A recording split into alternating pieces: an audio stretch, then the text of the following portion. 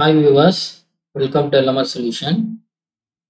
Today we are going to see about neural network based control approach for power quality improvement in grid connected solar PV system.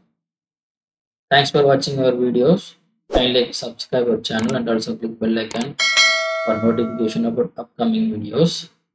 So this is the model is created for a grid connected PV system with the neural network control approach in the voltage source converter.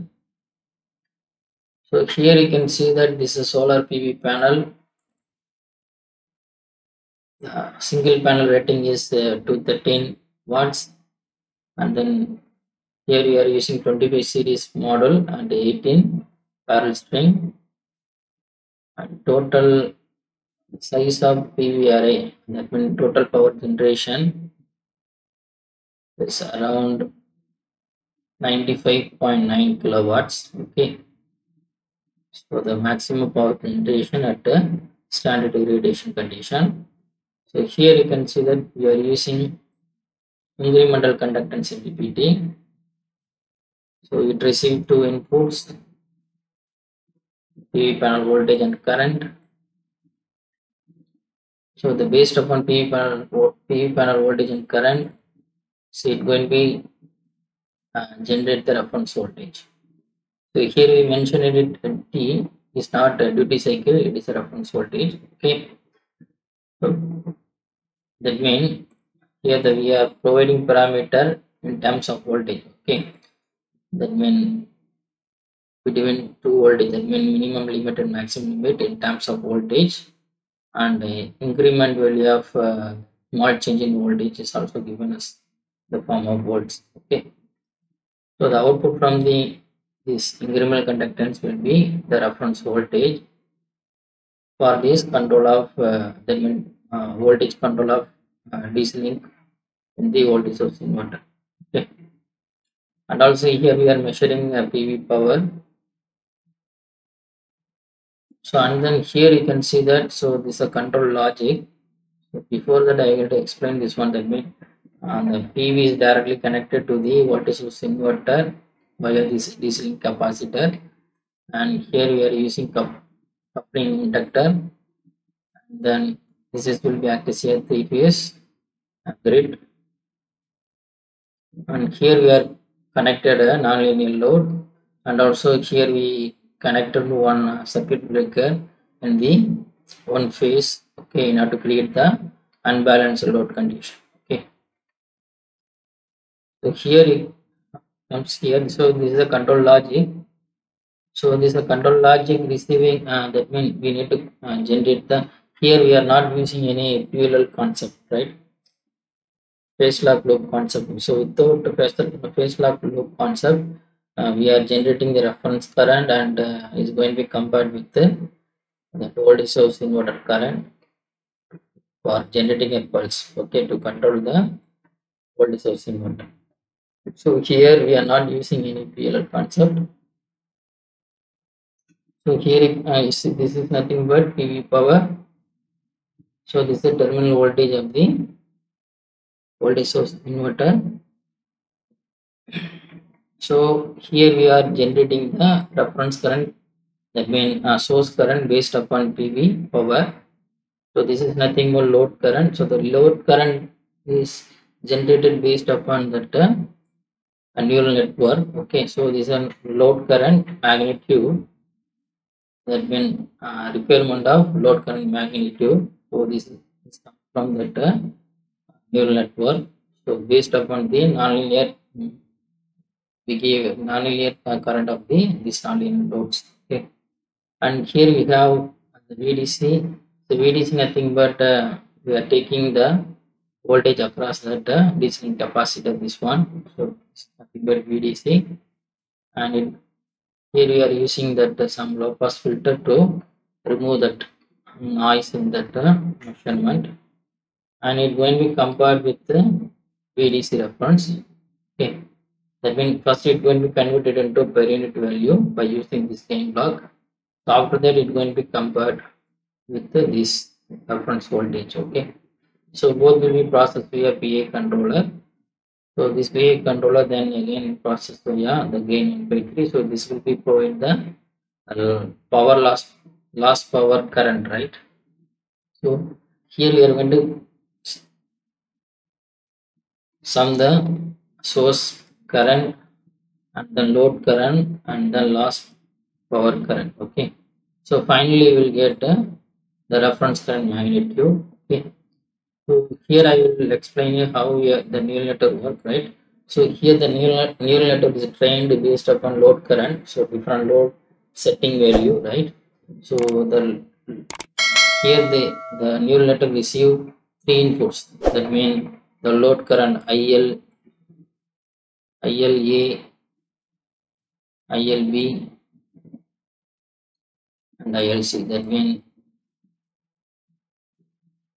load current in the all line. Okay, so here we generate the different scenario load current for the different settings. For we are generating the data load current data for nonlinear load, unbalanced load, okay, and normal load condition. And then the based upon that nonlinear load, unbalanced load and normal load condition, we created output data.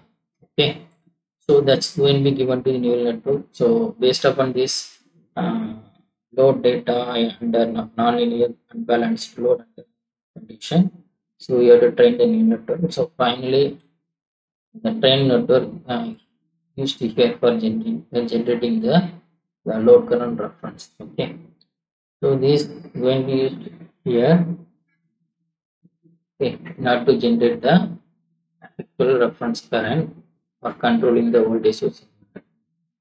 So here we have UPA, UPB and then UPC, nothing but a unit vector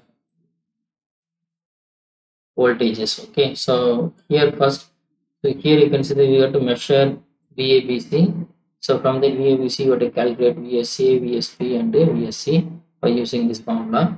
So by using the VSC, VSP, so you have to calculate the terminal voltage. So used for terminal voltage. Okay, so this is a terminal voltage calculation by using VSC, VSP and VSC.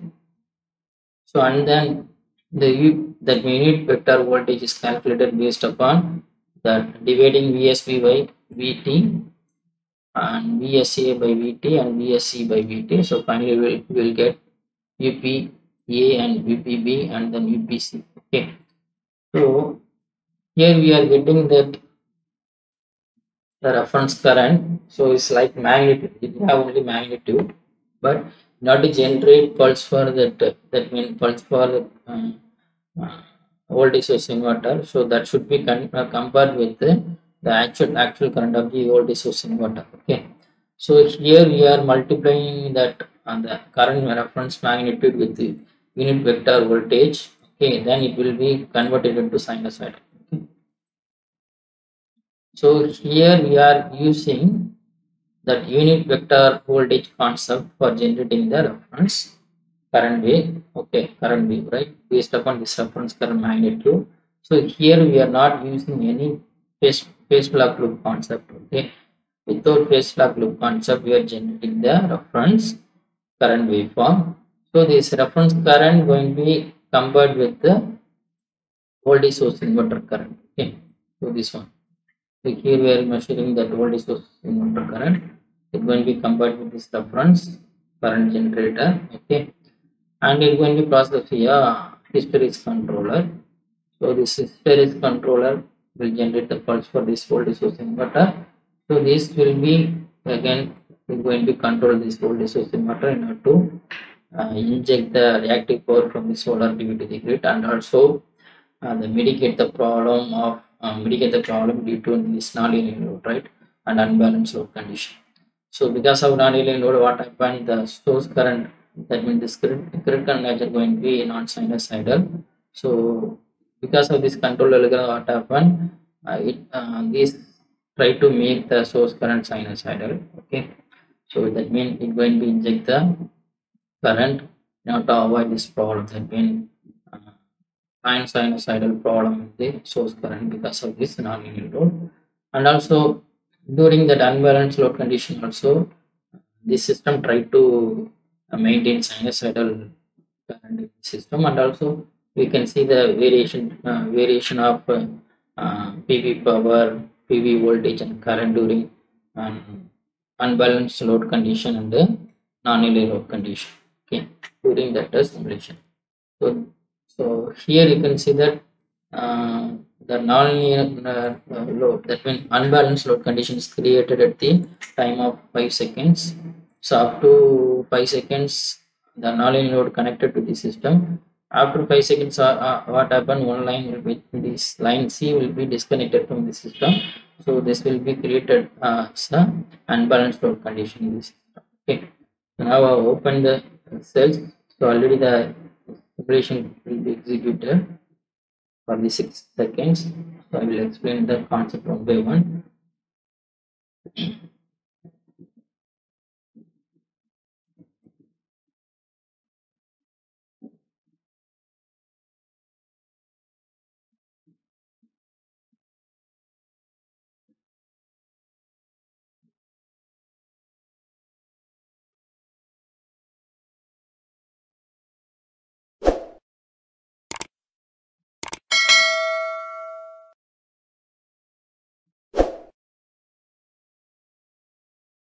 So this is a result, that means this is a result of PV.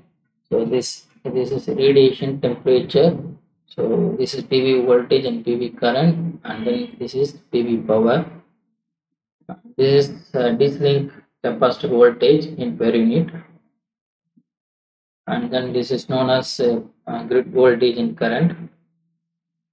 Grid voltage and current. This is inverter voltage and current. This is load voltage and current. First, I explain about the PV. So initially that irradiation is 1000 watts per meter square. So this is a change of the PV voltage and current. So after 0.5 seconds, the PV reaches the maximum power because of that incremental MPPT algorithm. Okay. Here you can see that after 3 seconds, irradiation change from 1000 watts per meter square to 500 watts per meter square. So because of that, what happened? PV power maximum power is reduced from this level, that means around 95.7 kilowatt to around 4.5 kilowatt, right? So this is a working of MPPT in the solar PV side. Okay. So this is a variation of that PV voltage during that change of irradiation, during changing from 1000 watts per meter square to 500 watts per meter square, and then the current change of current due to change in irradiation. Okay. Next I'm going to explain the that nonlinearity in the system. That means, so here we are connected nonlinear load in the system. So here I'm going to expand this one from this. So here you can see that the nature of load current is non-sinusoidal, right? So here you can see that this is load voltage and current. So you can see here this nature of load current is non-sinusoidal. So definitely this will be affect the grid current quality. Okay, but here we are using that solar PV with some control concept. Here you can see that the grid current is sinusoidal. Okay, so is that means this load nonlinearity is not affect the grid source current because of this control logic we are used in the solar PV voltage source inverter. So it's not affected in the grid side, and also I'm going to this is a inverter current, that means voltage source inverter current voltage. Okay, so because of nonlinear load, there is no problem in that grid current, right? So that means this control logic used in the solar PV voltage source inverter is mitigate that harmonic problem. So next I'm going to explain that nonlinear unbalanced load condition. The time of 5 seconds, the unbalanced load condition is created. So here you can see that